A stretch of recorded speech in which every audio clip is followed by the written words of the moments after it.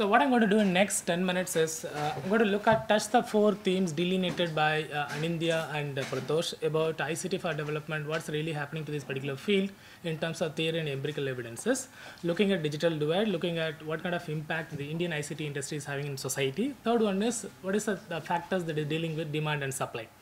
So these three themes will be dealt using three empirical studies being done by me. Okay, one is looking at how urban micro enterprises are using ICTs, looking at digital divide, whether the demand for ICTs are really there, whether it's going to lead to some kind of economic development or not. Second one is looking at labor in Indian IT industry. What kind of labor force, what kind of demand and supply is there, what kind of training is happening, what kind of implication it has for ICT for development. Okay, third one is looking at multinational companies when they start their R&D centers, what they really do. Okay, what kind of what these findings from these three studies are going to give some kind of insights to the themes we are being addressed now. I'll start with ICT for development. If you look at ICT for development, this entire field is it's evolving. It is being dominated by people from computer science, people from media and communication studies, and people from, to certain extent, from sociology and social anthropology. So you do not, economists are very, very less now. So if you look at this, the entire field, whether the linkage between the ICTs and development is really existing or not, it is completely inconclusive. In the sense, very, very few studies clearly says that use of ICTs relates to the development, some kind of business growth or some kind of information access. Okay, if you look at this, so it's completely inconclusive. We do not really know what is really happening. People are using ICTs, everything is fine, but in terms of real concrete return to their usage, it is not really there. Okay, so in terms of so if you're looking for some kind of independent studies that are providing some kind of inputs for this ICT for development debate, it is not really present. So that is the case. If you look at the global literature, most of the global literature says that telecenters are failure. Okay, what are the existing workers? You need to really look at alternative models of bringing development, not really looking at telecenter. It is not really working out, so you do not really force upon people. Okay, given this, as a student of electronic governance, I'm thoroughly confused, sometimes really helpless. If you look at the material given by the government, if you look at the material given by the World Bank or United Nations, they clearly say that telecenters are bringing information access, prosperity, economic development. But if you look at the literature that is coming from academic literature, looking at peer-reviewed journals, none of them are supporting the rhetoric being provided by the government. So as a faculty member, I bring it to the class, two different material. What is this electronic governance project is all about? Say for example, in India, it is all price-worthy. When you look at the peer-reviewed material, they're completely contradictory. So still, if you look at this particular state of the field, you don't have any kind of concrete evidence to support ICTs are going to ICTs are leading development, or electronic governance projects are in this particular country is going to bring the desired changes. It's not going to happen. So given this, we looked at one small segment, say micro entrepreneurs. We looked at people who are having at least one hired worker, maximum of say 20 workers. What kind of ICTs they use, whether usage of ICT is leading to some kind of business growth in the business firms, small businesses.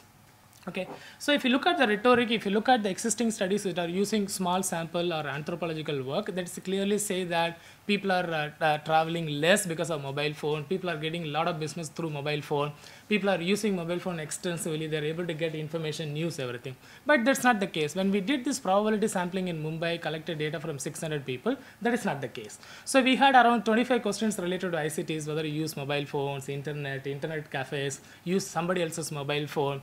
Okay, so when you look at this, out of all the 21 items related to ICT access, mobile phone is leading the pack in the sense they have access to mobile phone. Still out of 600, 10% of the micro enterprises do not have mobile phones. So we are talking about now 2010 where okay, even micro enterprises are not buying mobile phones. So out of this, 90% of people are buying mobile phones. They're predominantly using for just calling and receiving calls, right? Making calls to people.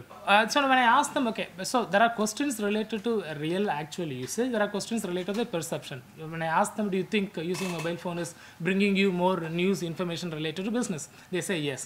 So there is a clear disjoint between the perception, the way I'm using mobile phone, which is good for me or good for my business, and comparing the actual usage, there is a huge disjoint. In the sense, there is no connection between the way I perceive about ICTs and the way I'm using it. Okay. So probably I do not really know whether there is really a latent need for all these ICTs not really being exploited by the existing businesses. I do not really know. We need to explore this. This is related to ICT for development debate. When I look at the production side of information communication technologies, when you look at the labor issues, so in terms of sustainability, the government is providing a lot of incentives. Who are the people who are really garnering these benefits that are generated out of this ICT industry? The NASSCOM claims, or the IT industry claims, that we have around 12 million people working in this industry. That is the case. So we did a small scale survey, and other existing studies that shows that a typical Indian software programmer is, okay, you need to be a forward caste person, not necessarily from a computer science background. You need to be a male, you need to be a Hindu, you need to be coming from a semi-urban background. If you do not possess any of these characteristics, you are less likely to get a job in IT industry in India. Okay, this is the typical. There are exceptions, there are deviations, but typical average Indian worker is this. That is the case. One hand, you are promoting the IT industry. If you look at who's really getting these opportunities that are emerging, especially employment opportunities that are emerging from the IT industry, it is only a small group of people. Now, when you're talking about the sustainability issues related to this IT industry, we need to really think about this. What we are going to do for the long period. This is related to labor. Then that is the case. What about moving this IT industry out of the major towns, bringing it to the tier 2 cities? Okay, if you look at the existing work based on the secondary characteristics, we felt that it is not really going to work out. It is not going to be really sustainable for IT industry to stay and survive in a smaller town due to labor issues, due to lack of infrastructure. There are problems related to it. So if you look at the labor issues, it is not so really optimistic. Okay. The third one is related to multinational companies when they start their R&D centers. So what we did is we collected data from 40 people, plus we have secondary data related to the 160 people. So the entire idea is the innovation is going to overflow from these multinational companies into domestic companies. So there is a knowledge diffusion that is going to happen. So when we spoke to these people, when you look at the secondary data, the kind of linkage they have with local linkage with local science and technology systems is very, very poor.